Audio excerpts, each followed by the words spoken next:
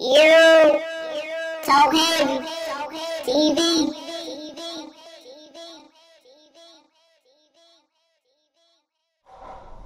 Talk Heavy TV, DJ Cousin B, House Business, So Blessed, MME, Trendsetter, Green Room TV, Beautiful Outside.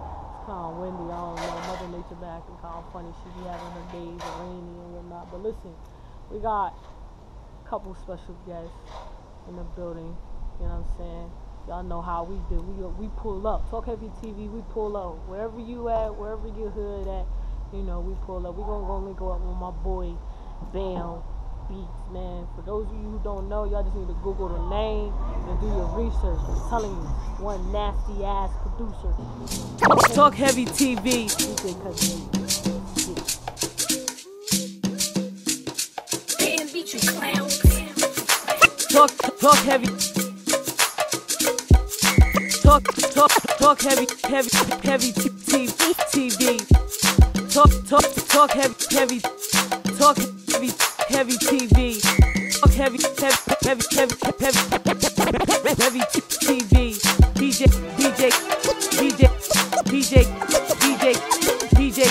DJ Cousin B. Bam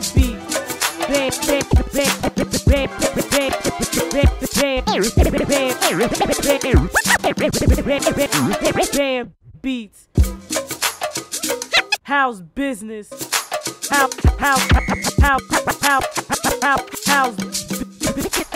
Talk Heavy TV, DJ Cousin B, Green Room TV, got my OG in the back. Got Peter here. Teak Bakes, you know what I'm saying? Up here in South Philly, about to check my man out, Bam BEATZZZ. Straight out of Wilmington, you know what I'm saying? Out here doing this thing, the Bamster. You know what I'm saying? So, y'all don't know who he is. Make sure you do your research, but you know. Matter of fact, let me say something real quick. Yeah.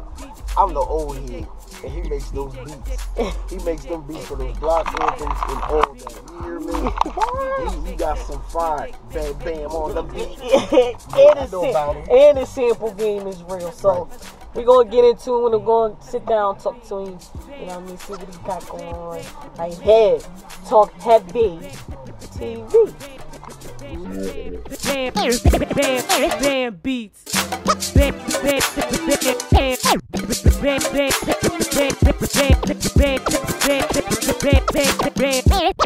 Bam BEATZZZ.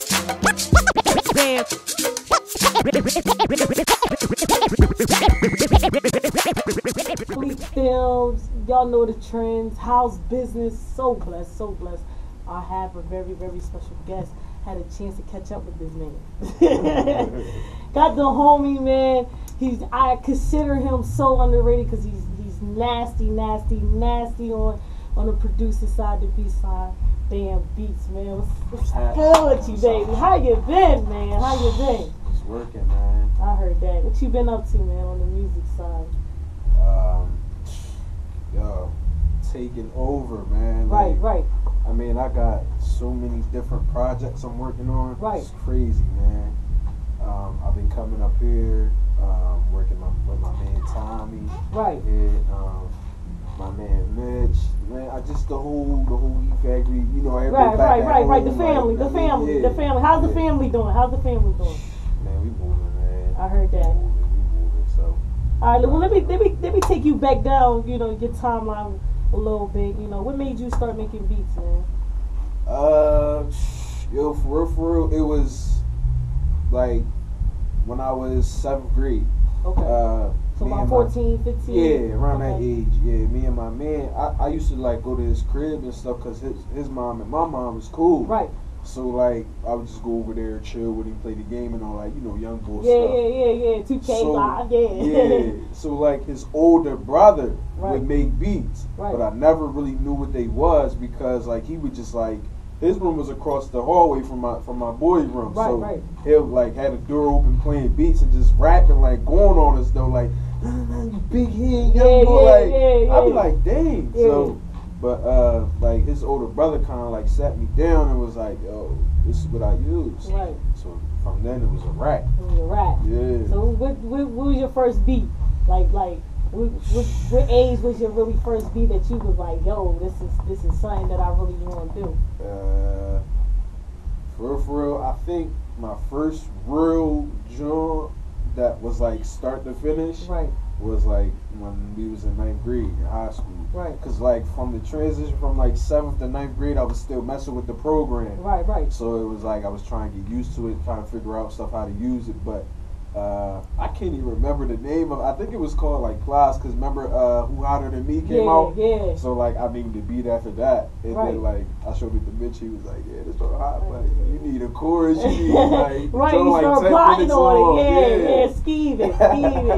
Yeah. So who was? So Mitch was your first artist on a beat that you officially put out? Yeah. Okay. Mitch was the first artist. Yeah. Alright, that's what's up. How long y'all been friends since high school? Yeah, high school. Yeah. So yeah, I mean it's crazy, man. Like I think like we just was like on the same like, cause he was like, "Yo, like this what you gotta do." Right. Like, all right, boom. Then he was like, "Yo, I got YouTube videos for you to watch." Right. Then it was like, "Oh, all right, like you know." Right. What I mean? Put on, So, right. That's what's up. That's what's up. So, fast forward a little bit. Your first mixtape. Oh, bro. There was some gems on that. What made you come up with that project? Like, what was, like, did you have a concept, or it was just more or less like, let me just throw something out there just to get my feet wet? Yeah. It was more like I wanted to put together like a compilation of what I could do. Just wanted to show people like what Bam could do. Right. And then like my biggest inspirations in the game as far as producer wise are like Mike Will and Pharrell and Timbaland and all of them. So it was like I kind of wanted to give them pretty much everything, like trap, soft, hard, like everything. So yeah, like, and people always be like, "Yo, you're versatile." So I kind of like was like, "All right, boom, I'm about to put together a mixtape with like of all versatile beats on there." Right. So that's how I came up with that. Yeah, and then the name of it was like Hungry for Success, because that's the motive. Like, you know what I mean? Like, I'm always hungry for success. Though. Right. So I was just gonna keep building from there. Right. So since you dropped the tape, have you had more artists reach out to you as far as, maybe recent a beat, or you just pretty much still building up, your library, and then, Yeah, I mean, I got different people. You know how Delaware is. Right. It's kind of like people would hit me up, but like 8 out of the 10 would be like, "Yeah, I'm gonna do it," but then don't do it. Right. You know what I mean? So, I mean, I got clientele, but like they not ready. Right. Like you know what I mean? So it's like, all right, I can't. You know what I mean? I can't do it with y'all, man. Right. What do you think, what's in it for you in the future, you know what I mean? Because I hear a lot of people say, I've seen a lot of people come my way, and I always say, y'all stick out. It makes y'all stick out because y'all so versatile. So what makes you so versatile from maybe the next producer, coming up and stuff like that? I think what makes me different is, because I always say this to myself all the time, like my hunger for like what I want to be in life is like at an extreme level. Right. So it's kind of like when I wake up every morning, I'm just tired of looking at the same empty fridge. Right. Tired of looking at my bank account and I gotta manage my money. Like, right. You know what I mean? Talk so it's kind of like talk heavy, man. I gotta get out of where I'm at. Right. You know what I mean? And my mindset is crazy, and then like when it comes to the beats, like I'm definitely creative because it's like I definitely don't want to sound like y'all. Right. You know what I mean? So I feel like I always ask myself this question: like, if a record label was to ask me, "Yo, if we give you 100 mil right now, what would make you different from anybody else in the industry?" Right. And I would tell them, "Yo, my sound is crazy," and then my passion for it is just ridiculous, man. Right. And so like I try to elevate myself as the years go by and stuff like that. So like, it's crazy, man. Yeah. I heard that. I heard that. Talk heavy. I heard that. Talk heavy. So it takes.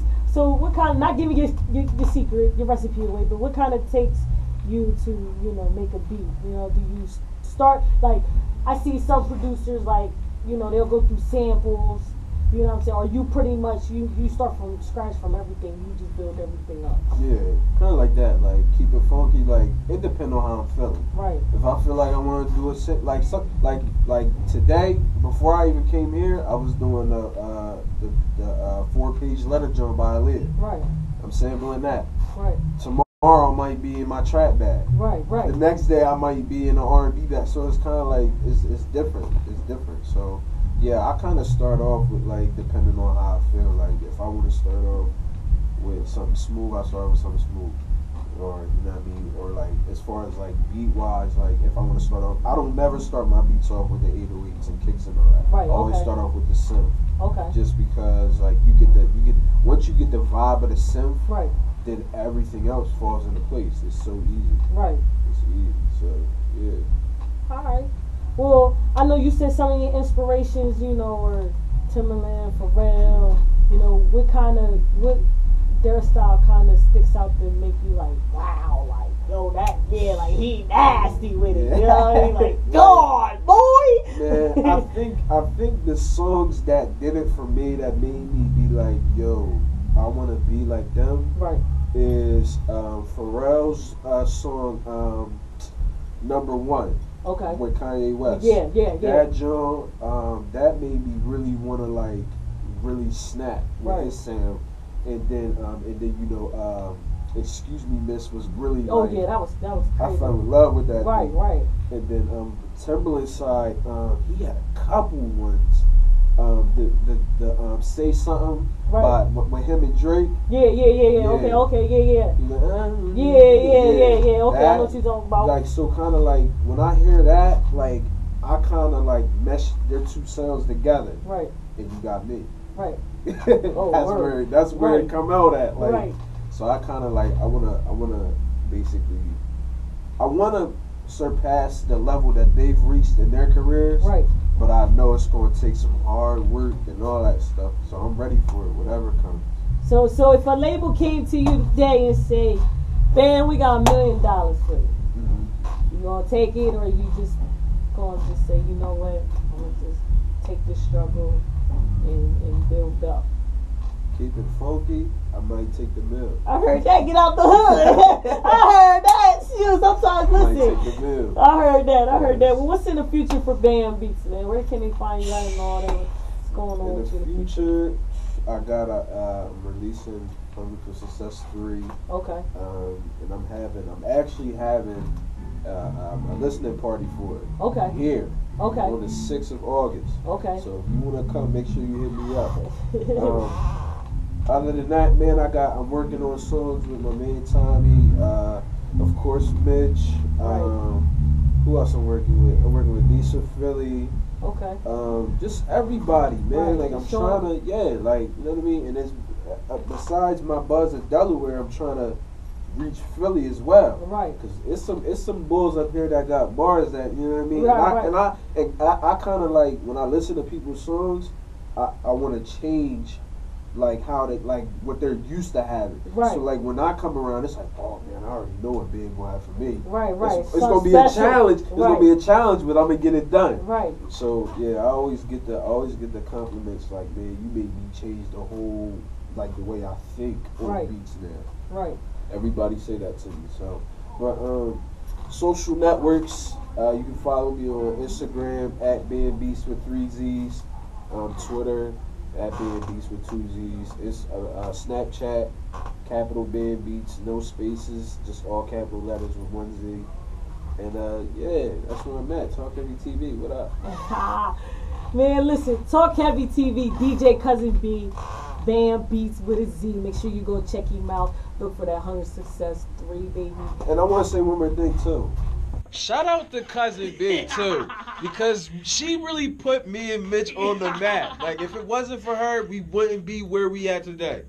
So big shout outs to Cousin B, man, for discovering the talent, believing in us, and I mean, you know. Listen, I'm gonna see if I can get some beats out of him since he's saying all this. Talk Heavy TV, we out here. Let's get it. I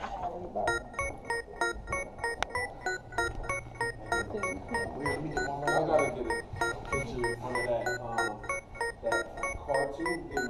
Oh yeah.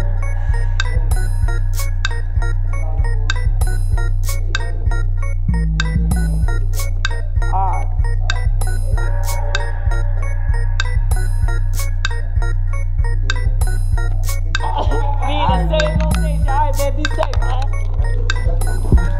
Word. This is 4 bunch of handstands.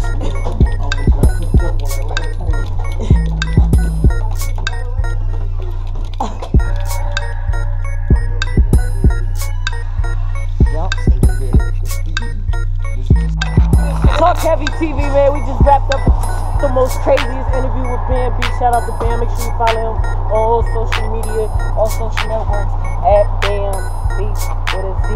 DJ Cousin B at Cousin B, the DJ Green Room TV, Shorty T, Banks. We about to go enjoy this weather out in Philly, man. Why not?